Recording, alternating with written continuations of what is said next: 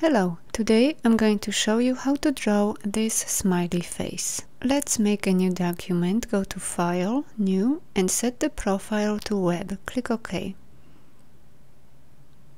Change the stroke color to None and the fill color to dark yellow. Press the letter L to select the ellipse tool and holding the Shift and Alt keys on your keyboard, draw a big circle.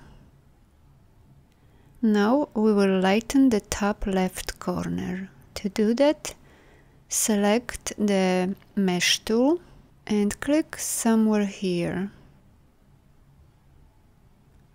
Then click over here and down here. Next, using the Direct Selection tool, select this anchor point. Double-click on the yellow color. Change the color mode to HSB and move the saturation slider to about 47%.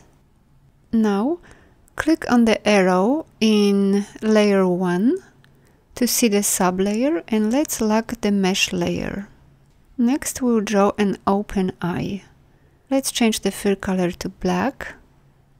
Press L for the ellipse tool and holding the Shift and Alt keys on your keyboard, draw a small circle.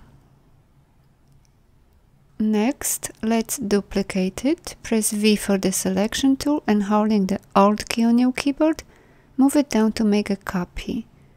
Zoom in and let's change the color of the bottom circle to white.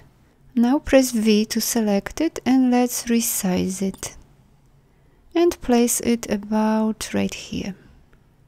Let's make it just a little bit bigger. Now select both circles, right click and select Group and place it over here. Next we will draw just an eyebrow. Let's change the fill color to black, press L for the ellipse tool and draw a circle. Let's duplicate it again. Press V to select it and holding the Alt key on your keyboard, move it down to make a copy. Select both circles and let's delete the front part. Go to Pathfinder and select -front. Let's zoom in. Select the Rectangle tool. Draw a rectangle, rotate it,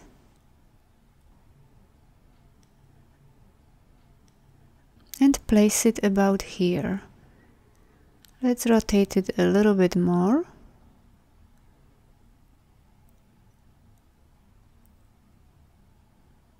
Now select both shapes and we'll cut out the bottom part. Go to Pathfinder and select -front. Now let's move it over here and make a few more adjustments.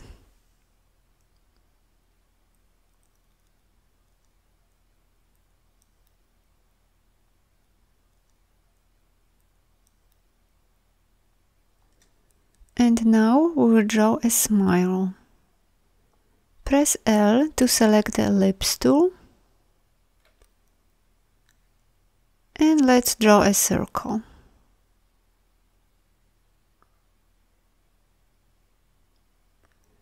Duplicate it again. Select both and cut out the top part. Press Ctrl and R keys to bring up the ruler.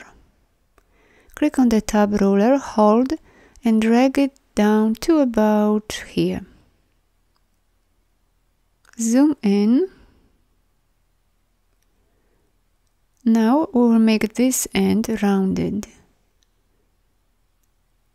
Select the Add Anchor Point tool and let's add 2 extra anchor points, one here and one on this side. Now select the Delete Anchor Point tool and click on this anchor point and that one. Press the Ctrl and semicolon keys to hide the guideline. Now select the Rectangle tool. Draw a small rectangle. Rotate it and place it here. Select both shapes and again let's cut the top part. Go to Pathfinder and choose -front. Now we will add a cheek line. Select the rounded rectangle tool and draw a small rectangle. Let's zoom in. Go to Effect, Warp and choose Arch. Set the bend to -27 and click OK. Now go to Object and select Expand Appearance. Next, we will connect these two parts together. Let's move this one up. Select both. Rotate it. And place it here.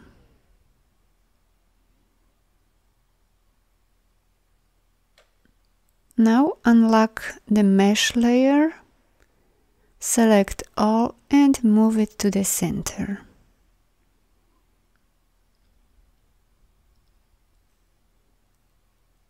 Thanks for watching, bye bye.